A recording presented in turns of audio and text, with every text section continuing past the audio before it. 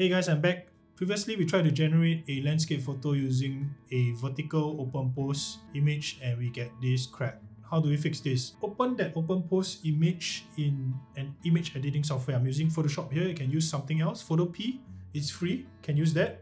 Go to File and then click New and create a horizontal new file with the width 960 and the height 540.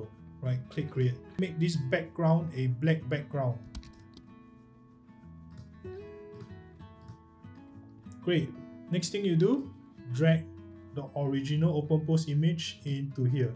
I converted to smart object and then resize accordingly. You can put it anywhere. You want it to be like the original, you can put it in the middle. I'm good with this. Once you save the new image, just drag and drop it into the controlnet interface here. Replace the vertical one with this new horizontal open pose image. Right, and run the same thing again. If you don't know how to set up controlnet, look at my previous video. Otherwise, let's generate. Yeah, not bad for a first try.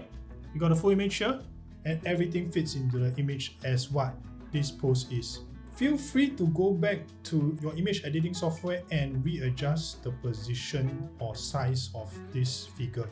What I found works really best is that you should give a headroom over here.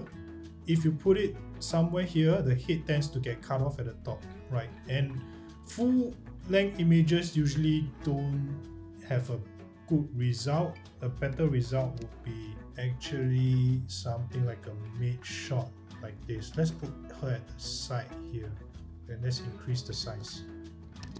Save. We're back to SD.